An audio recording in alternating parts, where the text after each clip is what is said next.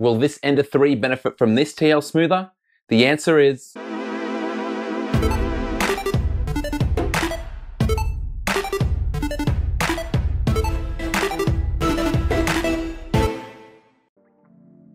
As I predicted in my Ender 3 review, this 3D printer is becoming immensely popular. For under US $200, it represents amazing value for money, and although it's not perfect, you can't find much else that's going to get close to it for that type of cash. My unit has continued to run reliably since my review, but there's no doubt it suffers from very slight surface artifacts. Now, according to my research and experience, the problem that you just saw is more prevalent on 24-volt printers, as well as being exacerbated by DRV8825 stepper motor drivers.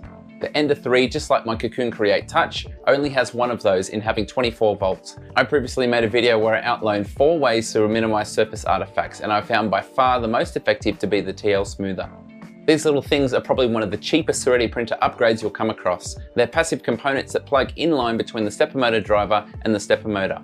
As their name suggests, I use 8 diodes to smooth out the signal from the stepper motor driver to the stepper motor, reducing the noise that you see on your final prints. There's a link in the description to buy these, and they're cheap enough that I have a bunch sitting in my drawer, ready to test fit to any printers that I think might benefit it.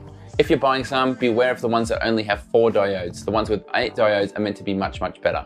Given how easy they are to install, I thought it was well worthwhile in testing one to see if it could improve the print quality of my Ender 3. That's where this comes in. This is a 2-size benchy. To make this video as accurate as possible, I printed one of these before and after with the exact same filament and the exact same G-code. If we examine this up close, we can see that it's got 2 types of surface artifacts.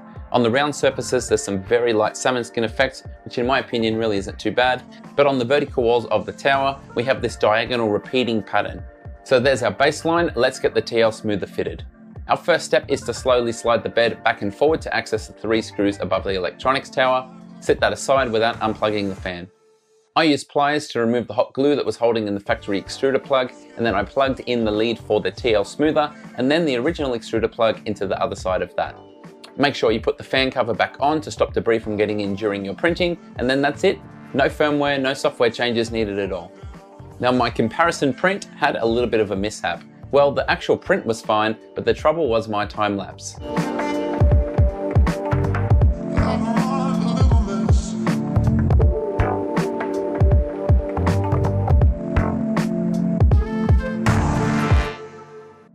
Now I ran the first one of these overnight, so I didn't really pay attention to how long the print took. When I ran the second one, I started around the middle of the day, and as you saw, it printed for so long that the sun went down and kind of ruined the octalapse. But anyway, it was going pretty good up until that point. So what's the result? Well, they're identical. Check them out underneath the close camera. The exact same salmon skin effect is there, as well as the banding on the vertical layers.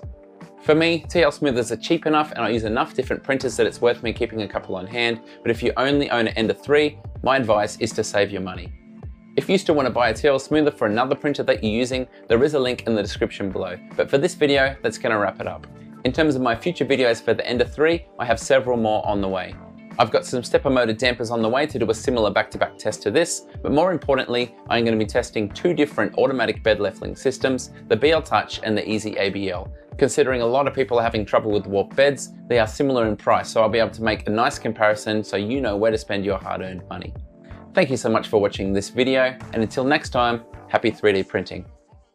G'day, it's Michael again. If you liked the video, then please click like. If you want to see more content like this in future, click subscribe and make sure you click on the bell to receive every notification. If you really want to support the channel and see exclusive content, become a patron. Visit my Patreon page. See you next time.